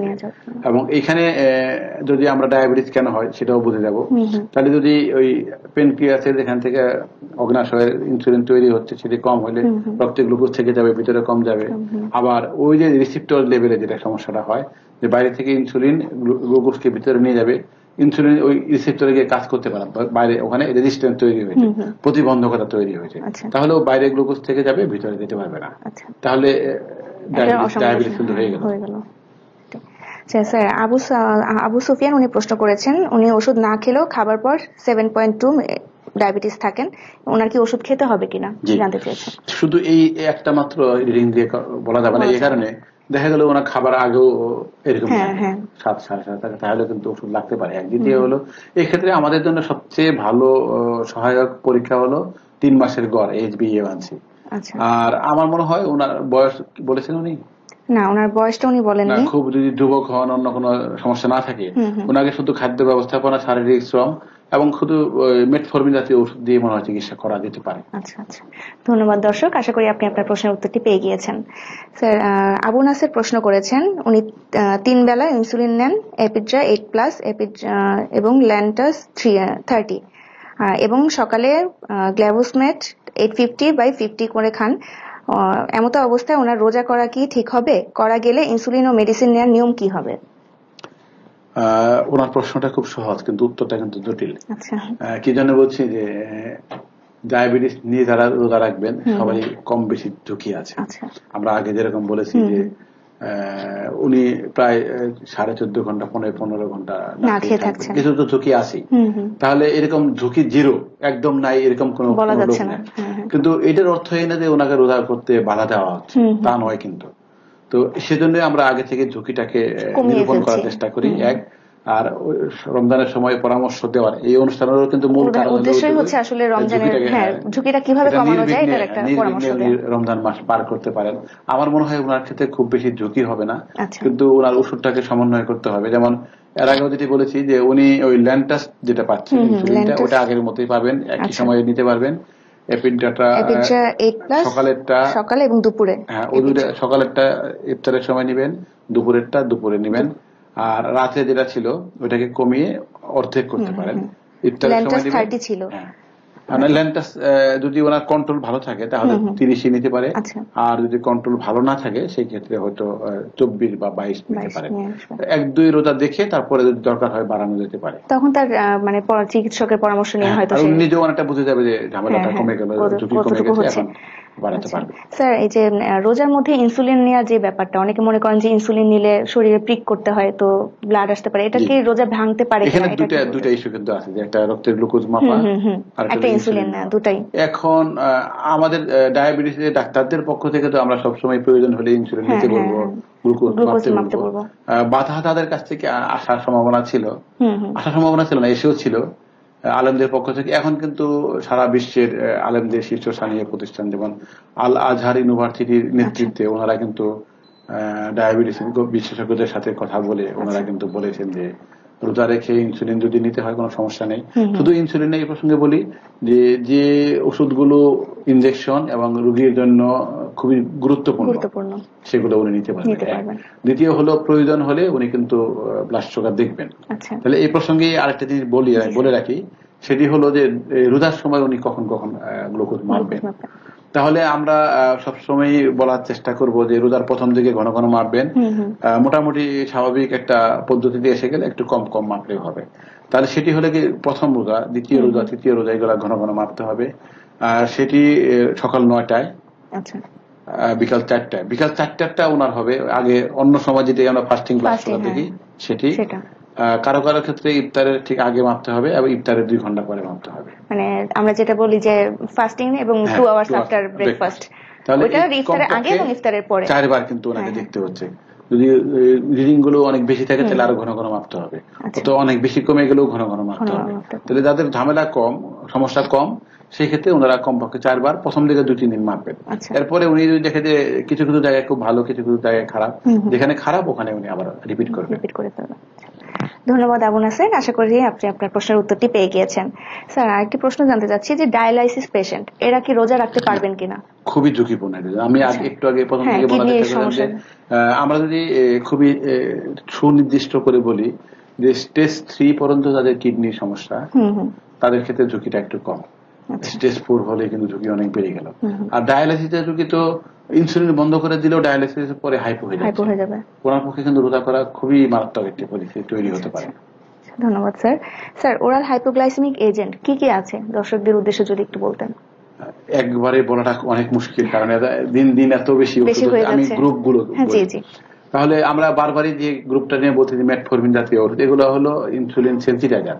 তাহলে ইনসুলিন রেজিস্ট্যান্স হচ্ছে, সেন্সিটাইজার দিলে ওই কাজটি হবে। কিন্তু এটি কিন্তু অতি গুরুত্বপূর্ণ, কারণ ডায়াবেটিসে যত জটিলতা তৈরি হয় প্রধানত ইনসুলিন রেজিস্ট্যান্স জনিত কারণে। তাহলে এগুলো দিয়ে রক্তের গ্লুকোজ হয়তো অনেক কমবে না, কিন্তু এগুলো নিতে হবে। বাংলাদেশে 2 ধরনের পাওয়া যায়, মেটফরমিন জাতীয় জিনিস একটা, আর একটা হলে আমরা এখানে যে কমানো পায়োগ্লিটাইডন, এই জাতীয় ওষুধ আছে। আরো হলো যেগুলো আছে ইনসুলিন সিক্রেটাগগ বলে, ইনসুলিনের উৎপাদন ভিতর থেকে বাড়াবে, এই গ্রুপের ওষুধগুলো বেশি ব্যবহৃত হয় বাংলাদেশে। এগুলা গ্লাইটাজাইড, ডিমেপেরাইড, এগুলো আমরা বাংলাদেশে খুব সাধারণভাবে ব্যবহার করি। আরো অনেক ধরনের মুখে খাবার ডায়াবেটিসের ওষুধ এখন পাওয়া যাচ্ছে, যেমন ডিপিপি4 ইনহিবিটর বলে, এরও একটা অনেক বড় তালিকা আছে। কিন্তু অন্যান্য দেশে আরো অনেক বেশি আছে, কিন্তু আমাদের দেশে তাও খুব কম না, কিন্তু বেশ কয়েকটা আছে। আরো কিছু কিছু ওষুধ আছে যেগুলো খাবার হজম হতে বাধা দেয়, সেগুলো আছে। এখন আরো 2টি খুব ভালো ওষুধ আমাদের কাছে আছে। একটি হলো SGLT2 ইনহিবিটর, এটি সারা পৃথিবীতে এখন আমাদের জন্য খুবই আকর্ষণীয় একটি ডায়াবেটিসের চিকিৎসার পদ্ধতি। আর ইনসুলিন তো আছে, ইনজেকশন। ইনসুলিন বাদে আরেকটি ইনজেকশন এখন আছে, সেটা একই সাথে ওজন কমায় এবং ব্লাড সুগারও কমায়। আচ্ছা স্যার, রোজার মাসে কি কি ধরনের হাইপোগ্লাইসেমিক এজেন্ট, এটা মানে হাইপোগ্লাইসেমিয়া হওয়ার চান্স থাকে, সম্ভাবনা থাকে? রোজার সময় কিন্তু ডায়াবেটিসের যে কোনো রোগী ওষুধ ছাড়াও হতে পারে। এটা কিন্তু প্রথমে মনে রাখতে হবে যে ওষুধের জন্য হচ্ছে এটা ভাবা যাবে না, কারণ আমরা কিন্তু প্রথম থেকে ওভাবে ওষুধ সমন্বয় করতে চেষ্টা করছি যে মিনিমাম রাখার জন্য। আবার ওষুধ বন্ধ করলে তো ব্লাড সুগার অনেক বেড়ে যাচ্ছে। তাহলে এখন যে ওষুধটি যত বেশি রক্তের গ্লুকোজ কমায় সেই ওষুধ দিয়ে তত বেশি হাইপোগ্লাইসেমিয়ার চান্স থাকবে। যেমন ইনসুলিন 1 নম্বর। তারপর যে ওষুধগুলো আমরা সিকিউরিটি বলছি যে ইনসুলিন উৎপাদন বাড়াবার চেষ্টা করবে ভিতর থেকে, এই ওষুধগুলো হাইপোগ্লাইসেমিয়া বেশি করবে। তার মধ্যে আমরা এখন ব্যবহার করি না, কিছু কিছু ক্ষেত্রে খুব কম ক্ষেত্রে পারে, গ্লিবেনক্লামাইড ছিল, গ্লিমেপেরাইডও হতে পারে, গ্লাইকোজাইড, যে কোনোটাতেই হতে পারে কিন্তু। আচ্ছা স্যার, সালফোনামাইড যারা খাচ্ছেন তাদের কি রোজার মাসে ওষুধ পরিবর্তন করার কোনো দরকার আছে? মানে ডোজ সমন্বয় করতে হবে, কিন্তু বন্ধ করতে হবে, বন্ধ করা যাবে না। স্যার একটি প্রশ্ন এসেছে, আমি প্রশ্নটি নিয়ে নিচ্ছি। লিশপা ইসলাম প্রশ্ন করেছেন, স্যার উনি স্কুলের টিচার এবং 5টা-6টা ক্লাস নেওয়ার পর বাসায় আসলে ওনার শরীর কাঁপতে থাকে, এজন্য আমাকে 4 থেকে 5 ঘন্টা শুয়ে থাকতে হয়। ওনার এজ 38 ইয়ার্স, ওনার ডায়াবেটিস 7.9, ওনার খুব পা ব্যথা করে এবং ওনার কি ট্রিটমেন্ট দরকার বলে মনে করেন, জানতে চেয়েছেন। একটি প্রশ্ন আসলে এখানে, উনি কি কিছু চিকিৎসা নিচ্ছেন কিনা মনে হচ্ছে নিচ্ছেন না, এটা কিছু লিখেন। ওনার যেটা ঘটনাটা ঘটে সেটি হলো যে প্রথম থেকে আমরা যে বারবার যেটা বলার চেষ্টা করছিলাম, ডায়াবেটিসের রোগী নির্দিষ্ট সময় পর পর খাবেন। এই নির্দিষ্ট সময়টা রমজান মাস বাদে অন্য সময় হবে 2.5 থেকে 3 ঘন্টা। ওনার ঘটনাটা কিন্তু অন্যটা ঘটছে। উনি ক্লাস 4 ঘন্টা 5 ঘন্টা ক্লাস নিয়ে 5 ঘন্টা গ্যাপ হচ্ছে কমপক্ষে, এবং উনি তো খেয়ে সাথে সাথে ক্লাসে যাচ্ছেন, তাহলে আরো হয়তো 1-2 ঘন্টা যোগ হচ্ছে, তাহলে লম্বা সময় গ্যাপ হচ্ছে। তাহলে ওনার ক্ষেত্রে আসলে উচিত হবে কি 2টি বা 3টি ক্লাস শেষ করে উনি একটা স্ন্যাক্স, হালকা খাবার খাবেন, তাহলে কিন্তু সমস্যাটি হতো না। তো ওনার আমার যেটা মনে হচ্ছে যে ওনার ক্ষেত্রে ইনসুলিন রেজিস্ট্যান্স অনেক আছে, তাহলে সেন্সিটাইজার জাতীয় ওষুধ, মেটফরমিন সবচেয়ে সহজ ভালো ওষুধ, এগুলো ওনার দ্রুত শুরু করে দেওয়া উচিত। একই সাথে খাদ্য ব্যবস্থাপনা ওনাকে শুরু করতে হবে। লিশপা ইসলাম, আশা করি আপনি আপনার প্রশ্নের উত্তরটি পেয়ে গিয়েছেন এবং আপনি উত্তর আপনার চিকিৎসা ব্যবস্থার উন্নতি করবেন, এটা আশা করছি। স্যার একটু জানতে চাচ্ছিলাম যে যারা কম্বিনেশন ড্রাগটা নিচ্ছেন তাদের ক্ষেত্রে কখন কখন ওষুধ কিভাবে নেওয়া উচিত? কম্বিনেশন বলতে শুধু খাবারের নাকি ইনসুলিন?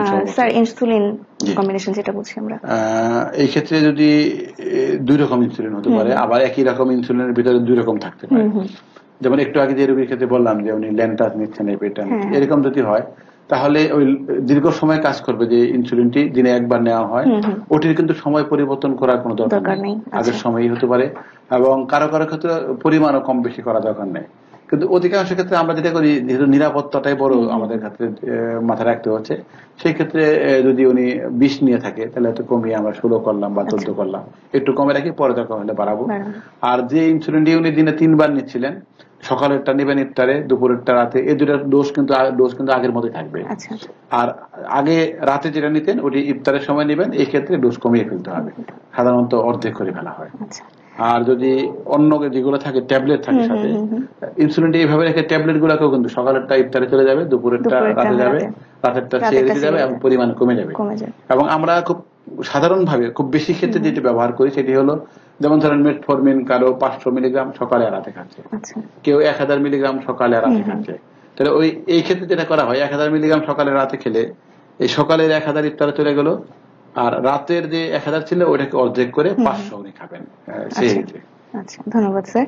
স্যার তাসলিম আহমেদ প্রশ্ন করেছেন, উনি চট্টগ্রামে থাকেন এবং ওনার সমস্যা হলো খালি পেটে কনসুকন অর্ধেক খেলে বিকাল 4টা-5টা নাগাদ ওনার ডায়াবেটিস কমে যায়, আবার না খেলে সুগার লেভেল 8 থেকে 10 হয়ে যায়, তখন মাথা ঘুরাতে থাকে, কিছু বুঝতে পারছেন না, কি করবেন জানতে চেয়েছেন। খুব সিম্পল সমস্যা ওনার, কিন্তু ওই খাদ্য ব্যবস্থাপনাটা ঠিক হয়নি। আচ্ছা, উনি ওই খাবার গ্যাপটা অনেক বড় হয়ে যাচ্ছে, যখন গ্যাপটা বাড়ছে বা ডক্টরের গ্লুকোজ কমে যাচ্ছে, তাহলে ওনাকেও আবার আমাদের কিন্তু ডায়াবেটিস নিয়ে যত সমস্যা, খালি খাদ্য ব্যবস্থাপনা ঠিক হচ্ছে না, এই কারণেই হচ্ছে।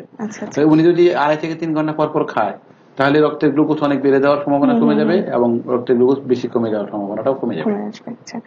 আশা করি দর্শক আপনি আপনার প্রশ্নের উত্তরটি পেয়ে গিয়েছেন। স্যার আরেকটি প্রশ্ন ছিল সাইদা ফারহানা রহমান, উনি প্রশ্ন করেছেন, উনি মেটফরমিন নিচ্ছেন 500 মিলিগ্রাম করে দিনে 2 বার, সকালে এবং রাতে, এবং রমজানে এই মেডিসিনের টাইমটা কি হওয়া উচিত জানতে চেয়েছেন। একটু আগে কিন্তু ওনার মতোই বললাম যে একটু পরিবর্তন করে দিই, উনি 500 খাবেন ইফতারে রমজান মাসে, আর বাকি আরেকটা 500 ছিল যেটা রাতে, ওটার অর্ধেক খাবেন সেহরিতে। আচ্ছা, মানে রাতের যেটা খাচ্ছে সেটা 1000 ছিল, 750 500 আর 250 করে খাবেন। ফারজানা সাইদা ফারহানা রহমান, আশা করি আপনি আপনার প্রশ্নের উত্তরটি পেয়ে গিয়েছেন। স্যার, ফারজানা আক্তার প্রশ্ন করেছেন, একজন 6.5 খালি পেটে, এবং তবে কি তার ডায়াবেটিস আছে, এবং উনি জানতে চেয়েছেন। না, এই ক্ষেত্রে নাই পুরোটা বলা যাবে না, কিন্তু এটুকুতে আমরা এটা বলতে পারতেছি যে এটা প্রি ডায়াবেটিস কন্ডিশন। স্বাভাবিক একটু বেশি, ডায়াবেটিস একটু কম, কিন্তু ওনাকে এখন যেটা করতে হবে যে গ্লুকোজ খেয়ে ডায়াবেটিসের টেস্ট দিতে, সেটাই করতে হবে। করলে গ্লুকোজ খাওয়ার পরে যদি 11 উপরে চলে আসে তাহলে তো ডায়াবেটিস হয়ে গেল, আর যদি কম থাকে তাহলে উনি প্রি ডায়াবেটিস অবস্থা থেকে গেলেন। এবং আমার যেটা মনে হয় ওনার অতি দ্রুত একজন ডায়াবেটিস চিকিৎসকের কাছে যাওয়া উচিত, পরীক্ষা করে ওনার অবস্থানটা নিরূপণ করা জরুরি। স্যার, আমরা একটু জানতে চাবো যে কোন ধরনের ইনসুলিন রোগীদের জন্য ভালো, শর্ট অ্যাক্টিং নাকি লং অ্যাক্টিং? এরকম ভাবে বলাটা একটু মুশকিল। সকল ইনসুলিনই প্রয়োজন, কিন্তু আমরা সকল ইনসুলিন সবাইকে সবসময় দিচ্ছি তা না। ওই রোগীর অবস্থাটা বিবেচনা করে ইনসুলিন ঠিক করা হচ্ছে। কিছু কিছু বিশেষ অবস্থা আছে যে শুধু এখন কিন্তু আমরা শর্ট অ্যাক্টিং ইনসুলিন কম ব্যবহার করছি, আমরা যারা ব্যবহার করছি সেটা হলো র্যাপিড অ্যাক্টিং। ওটা শর্ট অ্যাক্টিং দ্রুত কাজ করে এবং শরীরের ইনসুলিনের কাজের পদ্ধতির সাথে অনেকটা তাল মেলাতে পারে। আচ্ছা স্যার, আমাদের আরেকটি প্রশ্ন ছিল, উনি জাহিদুল ইসলাম, উনি প্রশ্ন করেছেন, উনি লিবিয়া থেকে আছেন এবং নিয়মিত মেডিসিন খান, কিন্তু মাঝে মাঝে মেডিসিন না খেলে ডায়াবেটিস বেড়ে যায়, সেক্ষেত্রে করণীয় কি? করণীয় খুব স্বাভাবিক, যে উনি এই মাঝে মাঝে যে বন্ধ করছে এটা করা ঠিক হবে না।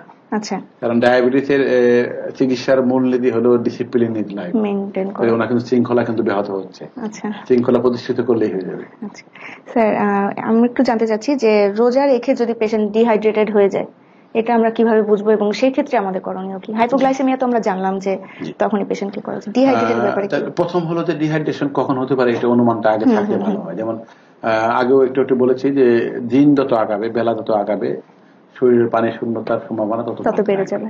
আবার ওই একই মানুষ যেদিন সারাদিন বাসায় ছিলেন তার সম্ভাবনা একটু কম, উনি যখন রোদে গিয়ে কাজ করলেন অথবা বেশি কাজ করলেন সেই ক্ষেত্রে সম্ভাবনা বাড়তে থাকবে। যত ঘাম হবে উনি নিজেই বুঝতে পারবেন সম্ভাবনা বাড়ছে। আর ডিহাইড্রেশন হলে ওনার যেটা হবে, পানি পিপাসাটা বাড়তে থাকবে এবং খুবই তীব্র হবে, মুখ শুকনো লাগবে, হাত পা শুকনো লাগবে, পেট শুকিয়ে যাবে এবং ওনার একটা ডিজিনেস ভাব হবে, মাথা ঘোরা ভাব, বিশেষ করে বসা থেকে উঠলেই ওনার মাথা ঘুরে যেতে পারে। এবং ওনাকে যেই দেখবে সেই কিন্তু বুঝতে পারবে যে ওর এই রোগীটার, এই লোকটির পানি শূন্যতা দেখা দিচ্ছে, এবং এই ক্ষেত্রে কিন্তু রোজা ভেঙে না ফেললে কিন্তু খুব বিপদ হবে। আচ্ছা স্যার, আমরা একটু জানতে চাচ্ছি যে ডায়াবেটিস রোগীরা অনেক সময় জানতে চান টেস্ট নিয়ে, কতদিন পর পর ডায়াবেটিসটা টেস্ট করা উচিত? জি, এটি আসলে খুবই জরুরি একটি প্রসঙ্গ। আমরা যখন একটি ডায়াবেটিসের রোগীর চিকিৎসা শুরু করার পরে ওষুধ যেভাবে শুরু করা হয়, ওই ওষুধ দিয়ে কিন্তু অনুমান করা যায়নি যে ওই রোগীটার ভিতর থেকে রেসপন্স, মানে ডায়াবেটিস কন্ট্রোলের ক্ষেত্রে কেমন ভাবে আগাবে। তাহলে প্রথমে ওষুধ শুরু করে আমরা কি ওষুধ শুরু করছি তারপরে নির্ভর করে, কখনো 1 দিন পরে, কখনো 2 দিন পরে, কখনো 4 দিন 5 দিন পরে প্রথমে 1 দিন আমরা ডায়াবেটিস মাপার চেষ্টা করি। এবং সবচেয়ে ভালো হয় যে প্রতি 3টা খাবারের, প্রধান খাবারের আগে এবং 2 ঘন্টা পরে যদি উনি 1 দিন মাপেন, 6 বার মাপেন, তাহলে প্রতিটা খাবারের সাথে ব্লাড সুগারের অবস্থাটা আমরা বুঝতে পারছি। এইটা দেখে ঠিক করা হয় যে এরপরে কতদিন পর পর মাপবেন। কারো কারো বলা হয় যে আপনি 1 সপ্তাহ পরে 4 বার মাপবেন, কারো কারো বলা হচ্ছে যে আপনি 2 দিন পর পরই মাপবেন। যার কন্ট্রোল যত ভালো সে তত কম মাপবেন, যার কন্ট্রোল যত খারাপ সে তত ঘন ঘন মাপবেন। এবং এইভাবে আগাতে তখন দেখা গেল যে মোটামুটি উনি জীবনের নিয়ন্ত্রণে চলে এসেছেন, নিয়ম কানুন গুলো বুঝে গেছেন, যে জীবন মান পরিবর্তন, শারীরিক শ্রম পরিবর্তন, খাদ্য ব্যবস্থাপনা ঠিক করে ফেলেছেন, ওষুধ যেটুকু লাগলো, তখন আমরা ওনাকে বলি যে আপনি মাসে 1 দিন মাপেন। আচ্ছা, এবং এই ক্ষেত্রে আরেকটা দিন করা হয়, এরপরে HbA1c 3 মাসের গড়টি 3 মাস পরে দেখা হয়, যদি ভালো থাকে তাহলে আরো বেশি গ্যাপ, এবং পরে 6 মাস পরে। এবং যারা খুব ভালো, মানে কনফিডেন্ট এনাফ, এবং আমরাও তাদের উপরে খুব বেশি আস্থা রাখতে পারছি, সেক্ষেত্রে আমরা বছরে একবার সব পরীক্ষা করে পারি। আচ্ছা স্যার, ওজিটিটি নিয়ে আমরা একটু জানতে চাইবো যে ওজিটিটি কি ধরনের টেস্ট এবং কেন করা হয়? এটি একটি চ্যালেঞ্জ টেস্ট। চ্যালেঞ্জটা হলো যে আমাদের শরীর, অথবা ওই যে সন্দেহ করা হচ্ছে ডায়াবেটিস হয়েছে কিনা, তার শরীর অতিরিক্ত গ্লুকোজকে কিভাবে হ্যান্ডেল করে। তো এটি হলো যে গ্লুকোজ হ্যান্ডেল করা, মানে একটু আগে যেটা বলেছি যে ওই ইনসুলিনের দরকার হয়। ইনসুলিনটি করে কি, রক্ত থেকে গ্লুকোজকে কোষের ভিতরে ঢুকিয়ে দেয়, যাদের ইনসুলিনের ঘাটতি থাকবে অথবা ইনসুলিন রেজিস্ট্যান্স থাকবে, সেই ক্ষেত্রে গ্লুকোজটি রক্তে থেকে যাবে, ভিতরে যাবে না। তাহলে প্রথমে একটি খালি পেটে পরীক্ষা করা হয়, করে ওনার রক্তে গ্লুকোজ দেখা হয়, একই সাথে প্রস্রাবে গ্লুকোজ যাচ্ছে কিনা সেটি দেখা হয়। তারপরে 75 গ্রাম গ্লুকোজ 200 মিলিলিটার পানিতে মিশিয়ে 5 থেকে 10 মিনিট যাবত উনি ধীরে ধীরে খাবে। খাওয়ার কিছু কিছু ক্ষেত্রে 2 বার মাপা হয়, এরপরে কিছু কিছু ক্ষেত্রে 1 বার মাপা হয়। 2 বার মানে একবার তো খালি পেটে মাপা হয়ে গেছে। যাদের গর্ভকালীন ডায়াবেটিসের সম্ভাবনা আছে সেই ক্ষেত্রে 60 মিনিট পরে, মানে 1 ঘন্টা পরে, আবার 120 মিনিট পরে, মানে 2 ঘন্টা পরে হবে। আবার যাদের গর্ভকালীন ডায়াবেটিস না, অন্যরকম ডায়াবেটিস অন্য ক্ষেত্রে, সেই ক্ষেত্রে খালি পেটে একবার এবং 120 মিনিট পরে। 120 মিনিট বলছি এই জন্য, আসলে 120 মিনিটই হতে হবে। 2 ঘন্টা বললে কিন্তু একটু লম্বা, 120 মিনিটের মাথাতেই করতে হবে। স্যার নাজমুল ইসলাম রাজীব প্রশ্ন করেছেন, আমার বয়স 34, ইনসুলিন হিউমিলিন 70/30 2 বেলা 10 আর 8 নিতে বলা হয়েছে। মেটফর্মিন খান 850 এবং ওনার খালি পেটে 7 থেকে 9 আর ভরা পেটে 9 থেকে 11। উনি কি ইনসুলিন বন্ধ করতে পারেন? অনেকে বলে ইনসুলিনের কোনো সাইড ইফেক্ট নাই, এই কথাটা কি সত্য কিনা জানতে চেয়েছেন। ওনার আসলে প্রশ্ন অনেকগুলো। যেমন প্রথম হলো যে ওনাকে যে পরিমাণ ইনসুলিন দেওয়া হচ্ছে তাতে কিন্তু কন্ট্রোল খুব ভালো হয়নি, উনি তো যুবক মনে হয়। সেই ক্ষেত্রে ওনার ক্ষেত্রে আমাদের টার্গেট হবে খালি পেটে 5.5 মতো খাবার পরে 6 থেকে 7। ইনসুলিন কিন্তু সেই ক্ষেত্রে অনেক বেড়ে যাবে। ওনার এমন হতে পারে যে সকালবেলা 20, রাত্রের বেলা 12 এরকম লাগতে পারে। আর এখন পর্যন্ত পৃথিবীতে এমন কোন ওষুধ নাই যার সাইড ইফেক্ট নাই, বরং আমরা অন্যভাবে বলি যে ওষুধের ইফেক্ট আছে, সাথে একটু সাইড ইফেক্ট অবশ্যই আছে, এবং সেটা একটু মানে এক একটা ক্ষেত্রে এক একটার জন্য এক এক রকম। কিন্তু ইনসুলিনের এই ক্ষেত্রে সাইড ইফেক্ট ভাবার কোনো সুযোগ নাই, কারণ ইনসুলিনটি যাকে দেওয়া হচ্ছে তার জন্য একটি জীবন বাঁচানোর মতো জিনিস। তো ওই সাইড ইফেক্টের ভয় তো আর মেরে ফেলা যাবে না, তো শুধু ইনসুলিন যার লাগবে তাকে ইনসুলিন নিতেই হবে। আর ডায়াবেটিস এমন একটি রোগ যেটি ইনসুলিনের ঘাটতি আছে, ইনসুলিনের রেজিস্ট্যান্স আছে। সেই ক্ষেত্রে দেখা যায় যে ইনসুলিনটাই তার জন্য লাইফ সেভিং। না, ইনসুলিন তো সবার জন্য, সকল ডায়াবেটিস রোগীর জন্য সবসময় প্রয়োজন। তো কিছু কিছু ক্ষেত্রে হয়তো অন্য কিছু দিয়েও চিকিৎসা করা যাচ্ছে, ইনসুলিনের বিকল্প নাই। কিন্তু ইনসুলিন রোগী রাজি হচ্ছে না, বা বিভিন্ন কারণে হয়তো কিছু সময় দেওয়া হচ্ছে না। এর অর্থ এই না যে ডায়াবেটিস হয়েছে ওনার ইনসুলিন লাগবে না, তা না। ডায়াবেটিস হয়েছে মানে ইনসুলিন সবচেয়ে ভালো চিকিৎসা ওনার জন্য, এবং সাইড ইফেক্টের ক্ষেত্রে এখানে ভাবার কোনো দরকার নেই। বরং আমরা অন্যভাবে যে কাজটি করি সেটি হলো যে ইনসুলিন দিয়ে ওনার যে সমস্যাগুলো হতে পারে আমরা শিক্ষা দান করে এই সমস্যাটুকু কমিয়ে ফেলার চেষ্টা করি। স্যার আরেকজন জানতে চেয়েছেন, ডায়াবেটিস রোগীদের ভাত খাওয়ার নিয়মটা আসলে কি, এটা একটু জানতে চেয়েছেন। এটি কিন্তু খুব ভালো প্রশ্ন করেছেন। আসলে ডায়াবেটিস হলো এমন একটি রোগ যেটি কার্বোহাইড্রেট মানে শর্করা জাতীয় খাবারের সাথে সম্পর্ক। আর আমাদের দেশে শর্করার প্রধান উপাদান হলো ভাত। তাহলে ভাত কিন্তু খেতে পারবেন না, এটাও কিন্তু আবার ঠিক না। কারণ আমাদের একটি ফোন এসেছে, আমরা ফোনটি নিয়ে নিচ্ছি। আসসালামু আলাইকুম দর্শক, ডক্টর আলাই আমার ডাক্তার থেকে বলছি, নাম বলে প্রশ্নটি করুন। জি দর্শক, আপনি নাম বলে প্রশ্নটি করুন। স্যার শুনতে পাচ্ছেন? হ্যাঁ বলুন বলুন, শুনতে পাচ্ছি। আসসালামু আলাইকুম। জি শুনতে পাচ্ছি, বলুন। জি, আমার বয়স হচ্ছে 35 বছর। তো আমার সুগার হচ্ছে, হ্যাঁ সুগার হচ্ছে আপনার মাঝে মধ্যে হয় আপনার যে বড় পেটে 22, আবার মাঝে মধ্যে হয় আপনার 16। তো আমাকে ডক্টর কমেন্ট 850 mg এটা দিয়েছে 2 বেলা খাওয়ার জন্য। তো এটা খেলে মোটামুটি ঠিক হয়ে যায়। কিন্তু আমার প্রশ্ন যেটা, আমার অনেক সময় 22 হয়, আবার 16 হয়। তো এই ব্যাপারে একটু জানতে চাচ্ছি। জি, কতদিন যাবত আপনি ওষুধ খাচ্ছেন? ঠিক আছে, আমি অনেকটা বুঝতে পেরেছি। আসলে ওনার যেটি হয়েছে যে ডায়াবেটিস তো খুব বেশি দিন হয় যাবত ধরা পড়েনি, কিন্তু ওনার কিন্তু রক্তের গ্লুকোজ অনেক বেশি। আর ওনার হয়তো মনের মধ্যে প্রশ্ন থাকতে পারে যে কোনোদিন খাওয়ার পরে 22, কোনোদিন 16 কেন। এটি কিন্তু খুব সহজ হিসাব যে উনি যে খাবারটি খেয়েছেন সেই খাবারটিতে কতটুকু কার্বোহাইড্রেট আছে, শর্করা জাতীয় খাবার আছে, তার উপর নির্ভর করবে এই 2 ঘন্টা পরে মাপলে কত বেশি হবে। তাহলে যখন শর্করা জাতীয় খাবার অনেক বেশি খাচ্ছেন তখন বেড়ে যাচ্ছে 22 হচ্ছে, যখন শর্করা একটু কম তখন 16 হচ্ছে। কিন্তু ওনার ক্ষেত্রে এই শুধুমাত্র এই মেটফর্মিন জাতীয় ওষুধ দিয়ে ডায়াবেটিস কন্ট্রোল কিন্তু করা যাচ্ছে না, ব্যর্থ হচ্ছে। সেই ক্ষেত্রে ওনাকে আবারও দেখতে হবে, এবং সবচেয়ে জরুরি হলো ওনাকে একটা 3 মাসের গড় দেখে 10-এর বেশি হলে ইনসুলিন লাগতে পারে, কম হলে মুখে খাবার ওষুধ দিয়েও চিকিৎসা করা যেতে পারে। আর সকল ক্ষেত্রেই সবার আগে যেটি চলে আসবে খাদ্য ব্যবস্থাপনা, এবং তার পরবর্তীতে চলে আসবে শারীরিক শ্রম। ওষুধ কিন্তু 3 নম্বরে। আবারও বলছি, ওষুধ সবসময় 3 নম্বরে। কোনোভাবেই ওষুধ যাই লাগুক, ইনসুলিন অথবা মুখে খাবার ওষুধ অথবা দুটি একসাথে যাই হোক, কখনোই খাদ্য ব্যবস্থাপনার এটা আগে চলে আসবে। খাদ্য ব্যবস্থাপনা এবং শারীরিক যে শ্রম সেটা এইভাবে আগাতে হবে। তাহলে ওনার ক্ষেত্রে এটারও মনে হয় একটু ঘাটতি আছে, সেটি ওনাকে পূরণ করে নিতে হবে। আশা করি দর্শক আপনি আপনার প্রশ্নের উত্তরটি পেয়ে গিয়েছেন। স্যার, আমরা যে কথাটা বলছিলাম যে ভাত খাওয়া নিয়ে, এটা একটু যদি বলেন। এই প্রশ্নের সাথেও কিন্তু মিল আছে। তাহলে কিন্তু লোকজনের মধ্যে বিভ্রান্তিটা দূর করার জন্যই বলছি যে অনেকে বলেন যে ডায়াবেটিস হলে ভাত কম খেলে ভালো, রুটি বেশি খেলে ভালো। আসলে কিন্তু এটি ওরকম নয়।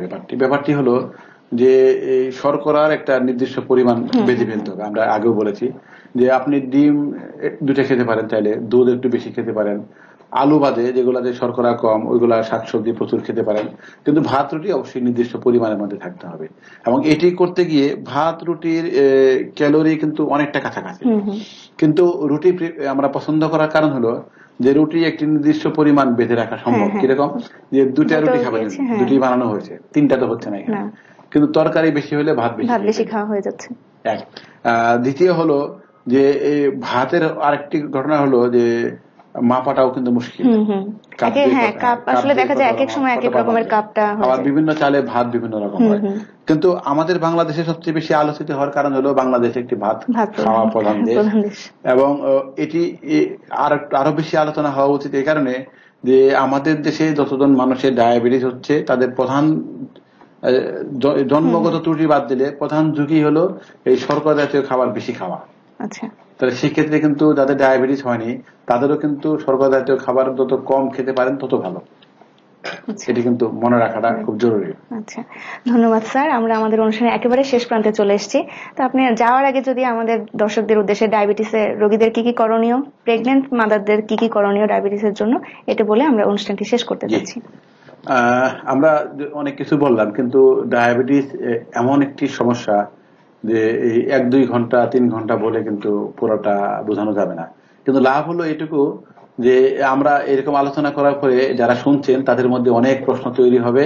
এই প্রশ্নগুলো ওনারা ডায়াবেটিসের বিশেষজ্ঞের সাথে কথা বলে অথবা বিভিন্ন রকম এই ডায়াবেটিস সংক্রান্ত শিক্ষাদান প্রক্রিয়া আছে সেগুলোর সাথে ওনাদের প্রশ্নগুলোর উত্তর বুঝে নেওয়ার চেষ্টা করবেন। এবং যাদের ডায়াবেটিস হয়েছে তারা এটিকে বুঝে শুনে চিকিৎসা করতে হবে, কারণ এটি জীবনযাপন পরিবর্তন করতে হবে, খাদ্যাভ্যাস পরিবর্তন হবে, শ্রমের অভ্যাস পরিবর্তন হবে। এটি শুধুমাত্র একটি ট্যাবলেট খেলেন, 2টি ট্যাবলেট খেলেন, একটি ইনজেকশন দিলেন, এইভাবে কিন্তু চিকিৎসা করা সম্ভব নয়। তাহলে যদি সেটি না হয় তাহলে আপনাকে পুরোটা বুঝতে হবে, বুঝে শুনে আপনার জীবনের সাথে সমন্বয় করে পরিবর্তনগুলো ধীরে ধীরে করবেন, যেটি আপনার আজীবন এই পরিবর্তনগুলো আপনার বজায় রাখতে পারে। দ্বিতীয় হলো, আগেও বলেছি যে ডায়াবেটিসের চিকিৎসার ক্ষেত্রে মূল মন্ত্র হলো শৃঙ্খলায় জীবন। খাদ্যের শৃঙ্খলা, শারীরিক শ্রমের ক্ষেত্রে শৃঙ্খলা, ওষুধের শৃঙ্খলা তো বটেই। এবং ডায়াবেটিসের চিকিৎসা শুরু হবে খাদ্য ব্যবস্থাপনা দিয়ে, এবং খাদ্য ব্যবস্থাপনাটা নির্দিষ্ট সময় পর পর নির্দিষ্ট পরিমাণ খাবার, নির্দিষ্ট ধরনের খাবার খাবেন। এবং এখানে সমস্যা যেটি হয় যে অনেকেই আনুষ্ঠানিকতা, বিয়ে, মিলাদ, এগুলোর কারণে অনেক সময় ভাবেন কি ঠিক আছে আজকে খেলাম আর কি হবে, এগুলো কিন্তু করা ঠিক নয়। আজকে খেলাম, দেখা গেলো 2 সপ্তাহ পরে আবার, 3 সপ্তাহ পরে আবার অনেক কষ্ট করে একটি কাঠামো তৈরি করেছেন, সেটি কিন্তু ওই একটু ঢিলে দেওয়ার কারণে আবার সব চুরমার হয়ে গেল, নতুন করে আবার শুরু করতে হবে। তাহলে শৃঙ্খলাটা বজায় রাখবেন। আর আপনি নিজেই কিন্তু আমরা চাই যে ডায়াবেটিসের ব্যবস্থাপনাটা শিখে ফেলবেন, নিজেই কিছু পরিমাণ কাজ করে ফেলতে পারবেন। কারণ আপনার যেহেতু রোগটা সবসময় আছে, প্রতিটা মিনিট, প্রতিটি ঘন্টা, প্রতিটি দিন আছে, তাহলে প্রতিদিন তো আপনার পক্ষে ডাক্তারের কাছে যাওয়া সম্ভব নয়। তাহলে এই ঘরে বসে অনেকগুলো কাজ আপনাকে করে ফেলতে হবে। আমরা সেটাই কিন্তু শেখাতে চাই।